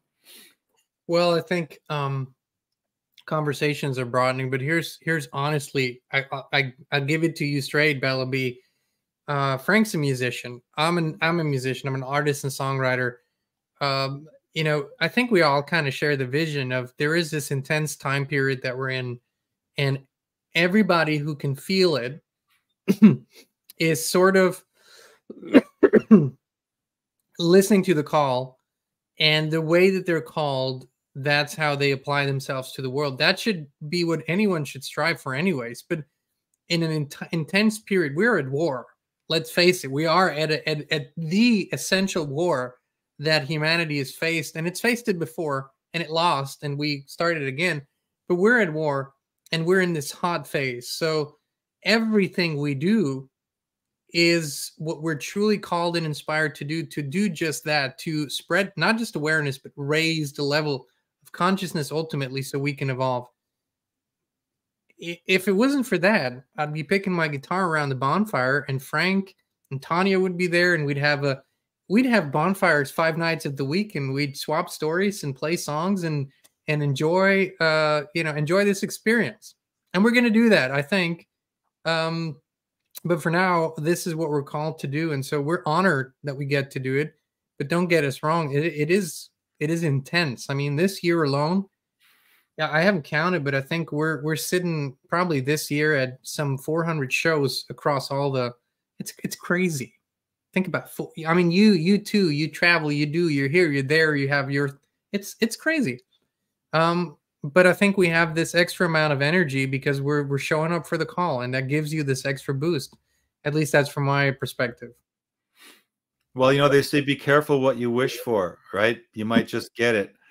And I've read that in so many philosophical books, and you wonder, what does that really mean, right? Well, the thing is, for me, when I got into music, I always thought of it as a vehicle to bring higher frequency messaging into pop music in the form of lyrics or whatever, the vibe of the music or the complexity of the beats and stuff. But basically, what happens is that it manifests and ultimately in whatever form it then manifests. I never expected that you and I would meet up and be talking like this, but it did. And so you got to say to yourself, okay, well, I asked for it, kind of to get out there and to talk and share ideas. So why try to force it to be one thing and just ride with it and see and make use of whatever's there that's presenting itself. And you can still express yourself creatively, and you can still pursue the original ideals that you always had. But you have to be aware that once you do that, you kind of open a Pandora's box, because like you say, it's like, you're called to do it. People call you, and it'd be easy to say no and just disappear. But would that change? Would that mean that the world would fix itself? Because, I could say, David Icke's out there, He's already handling all this stuff. He's answering all those questions. Why should I bother? He's like, you know, Alex Jones, you know, they're all saving us already. They're already putting the information out there, right? I don't need to do it anymore.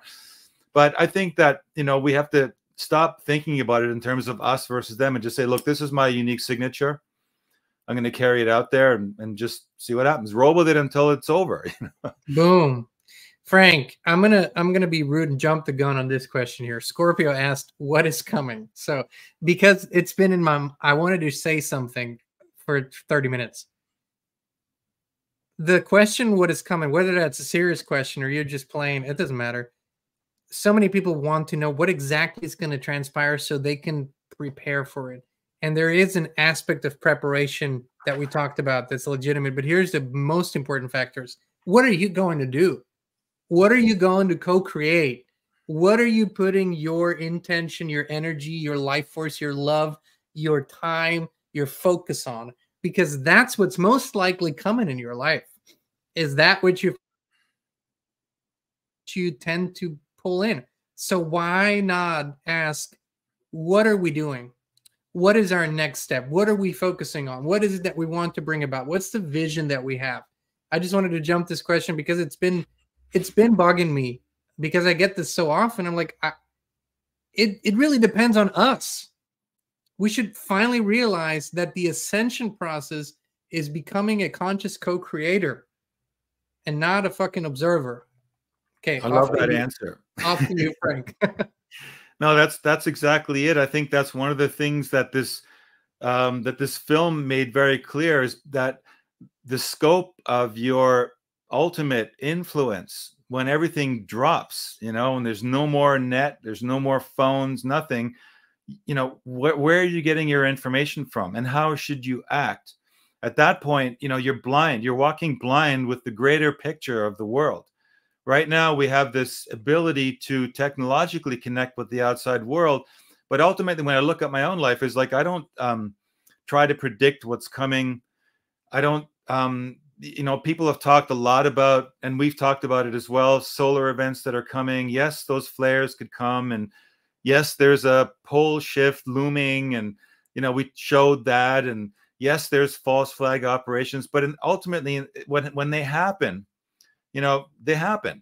So your only thing that you can do is be as excellent as you can be in your own little self and your individualism.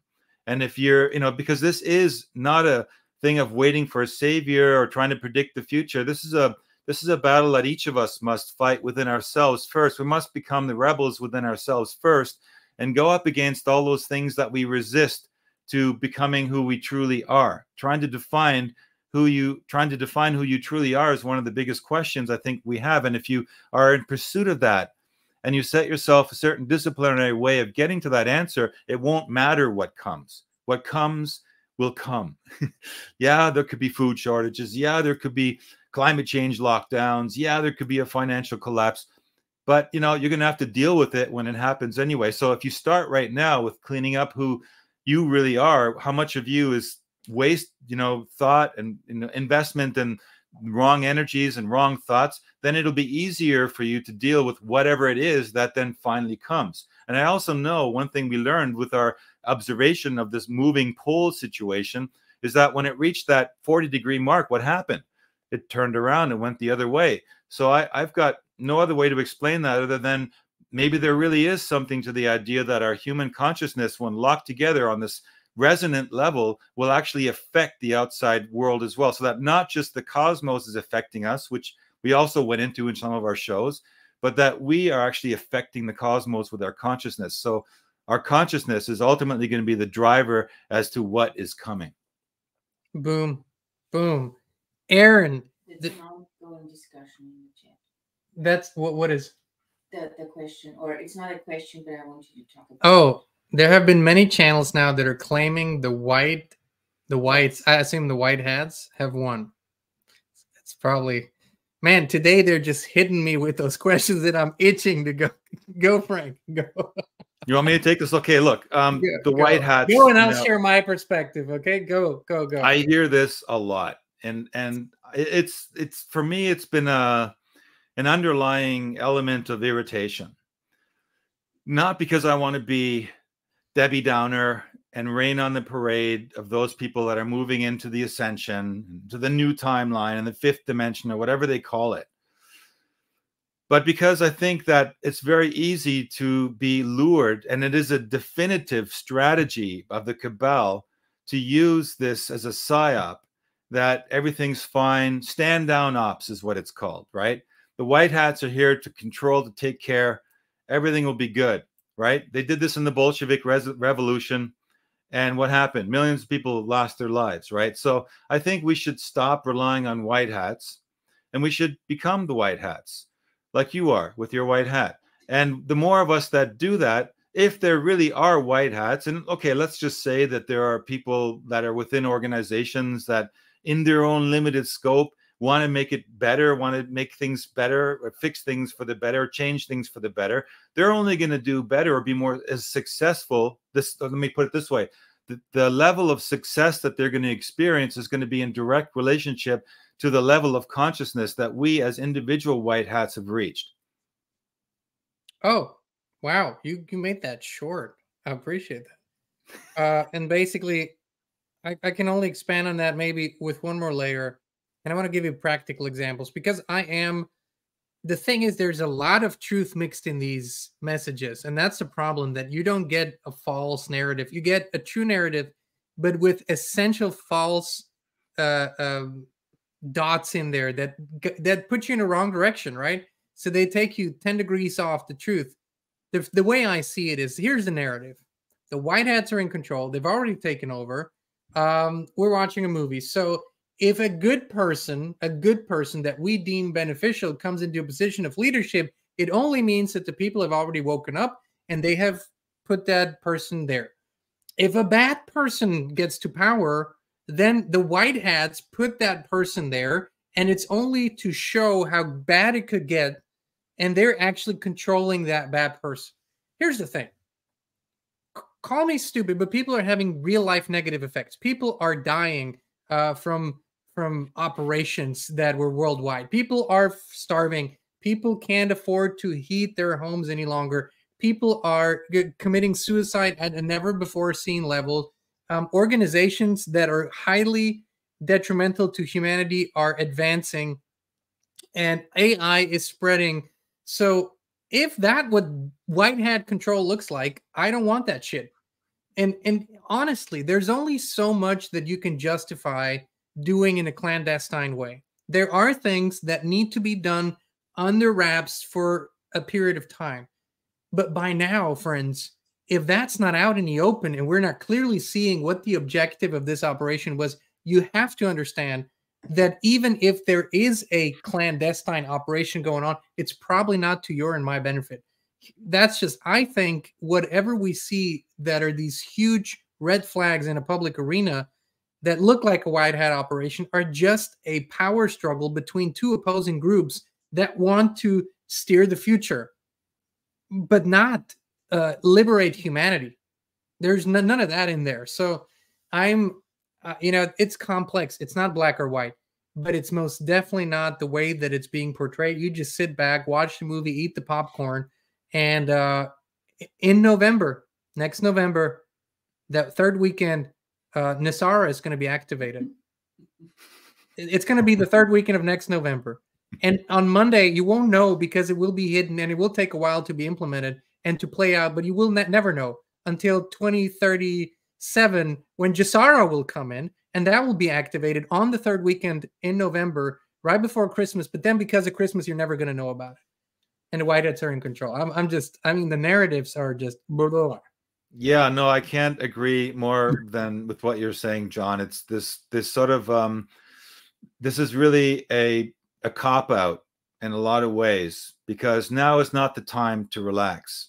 Now is not the time to be eating popcorn and watching the show. Now is the time to rise up and show the world what you're made of as a soul incarnated in a physical body, and to show that you know what's at stake. Because I think only when we know what's at stake in the world, what's really at stake in the world, do we have an understanding of what we need to be doing on an individual level. And so a lot of these sites and people that are talking about this, I don't see it's constructive. I think that we can look at it as there's a goal, and that it's written in the field that there is a success. And we talked about that with respect to timelines. There's a positive timeline, absolutely. But we have to visualize it. We have to work toward it. We can't just expect it's going to happen all on its own, because there's things outside of our control that are being handled by the bigger white hats. And it's just, I think people that say that have been too caught up or seduced by ideologies, that like simulation and stuff like that. Hey, it's all just a simulation. Well, the reality is painful. And you mentioned it, what you said is exactly right. There are people that have lost their homes, that have lost their everything, that, tell them it's a simulation and that the white hats have won. They're just gonna shake their head and go, this person has lost their mind. So it doesn't serve us to have this ideology. Only in the respect that we have, like the Hopis on their prophecy rock, we have a depiction of what's the map? Where are we headed? What part do you belong? What part do you identify with on that map? And work toward it. We need to work at it. We didn't come here at this time, this crux moment of humanity, to just sit back and watch it happen, because never before, this is not something your parents or your parents' parents had to grapple with, because in their reality, in their matrix, in their world, in their lives, there was no such thing as technology which could actually infiltrate into your body and take over your mind and take over your physical body and actually exchange it for a technocratic human robotics system. That is actually now reality. It's no longer science fiction film. Those things are out there, and we're going to have to deal with them. And we need to be talking about them on such a large scale. The biggest shock to me is, why aren't more people talking like we are talking about this coming tsunami? As Geordie Rose, the inventor of the quantum computer, Q wave, the D wave, sorry, he was saying that over 12 years ago. There's a tsunami coming, and it's going to be such a shock. And who's talking about this not just on a what can we do about it in society? What kind of structures can we put in place to cope with the joblessness and the massive change in the way society functions? But on a spiritual level, what does that mean? Who's doing that? We need more of these conversations, and it doesn't help us to just think, hey, the white hats have got this under control. I want one more aspect to this, Frank, and I think you put it brilliantly. But there's another aspect to this, that when a lot of people in the last 3 years have really got a jump start on this awakening journey, right? Where you go and explore with a very broad mind the nature of reality, what is true, conspiracies, all of that. The narratives then seem new to you. It's like you open this new door and everything looks like a shiny object. And it's like, oh my God, and this is there. And I said, Nasara is there, the white hats are there, and Q is there, and everything's there. And oh my God. But these narratives have been around for a very long time. And for those of us who've been around in this field for a long time, we've heard it all before, over and over and over and over again. The first time that Nasara was activated in the United States for me was 2003. It was the third weekend of November of 2003. And it's been like that every year since, multiple weekends. It's actually already there. You just don't know it. You never feel any effects of it. Nothing gets better, but it's there.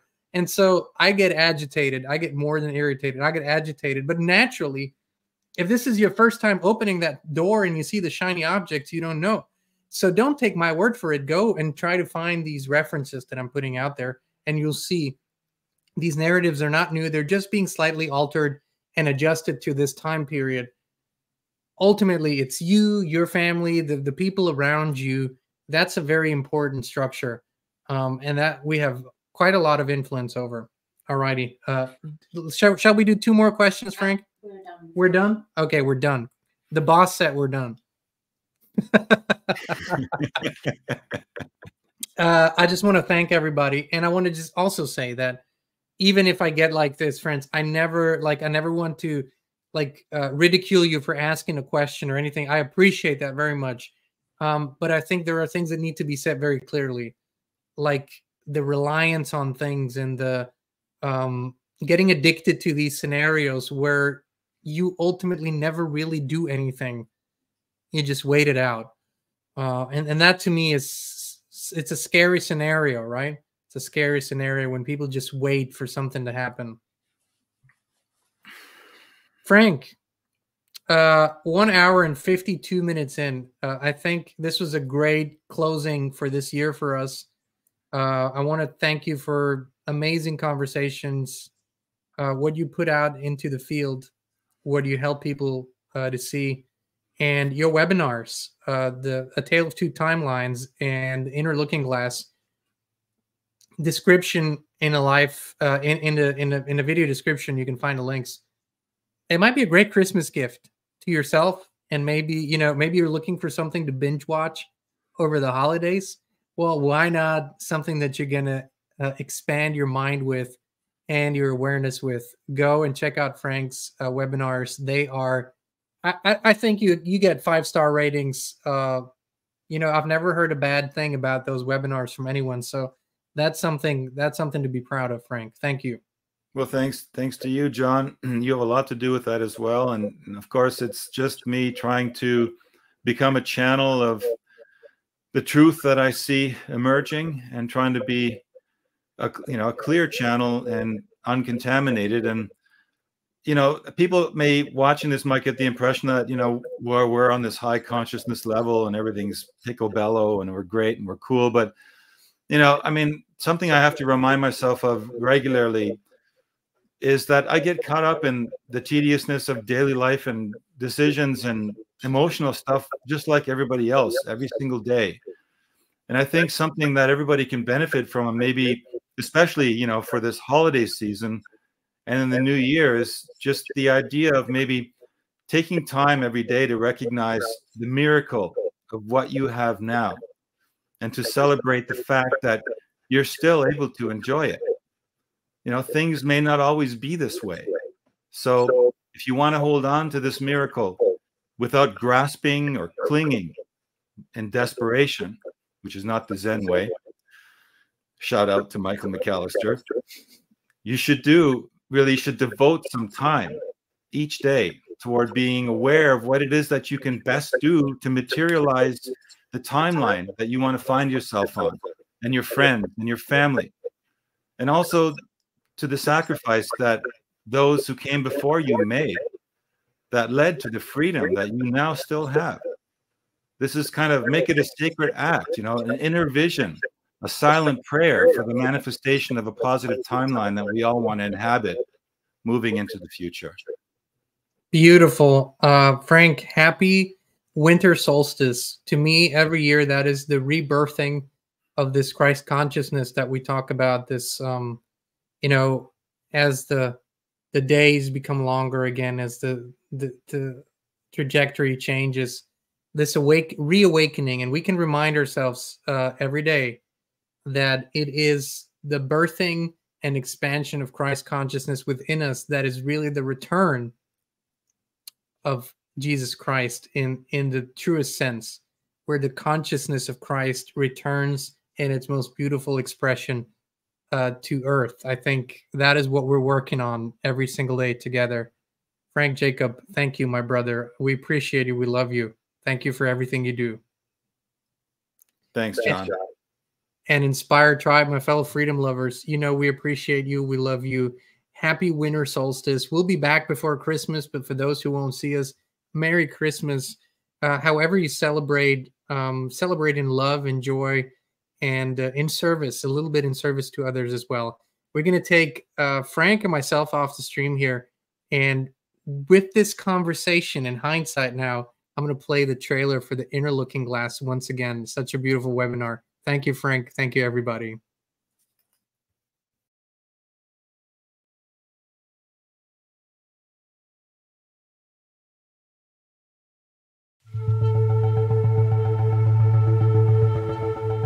From the very earliest time, men have used the concept of the I as a symbol of consciousness. Science, past, present, future, is converging to the knowledge of higher consciousness. We are at a dynamic moment in history, recognizing that we are local and non-local human beings connected with our sensory system which makes use of the pineal gland. This eye single is a mysterious kind of eye, the all-seeing eye of the Masonic lodges. The same all-seeing eye that is found frequently in the artistry of cathedrals. Descartes hat ja die tollkühne Behauptung aufgestellt, dass die Zirbeldrüse Sitz der Seele sei. This is why information was classified on it for so many years, because it holds the secret to consciousness. Das Thema Erwachen und Bewusstseinserweiterung hat ganz erheblich etwas mit einer aktiven Zirbeldrüse zu tun. With the pineal gland activated and the two hemispheres energetically united, the neurons within both hemispheres receive the visual stimuli necessary for interactions with the higher worlds. Man must have some means of cognition which is beyond the sensory perceptions as we know them. Each and every one of us has an inner looking glass. All we have to do is activate our own internal portal.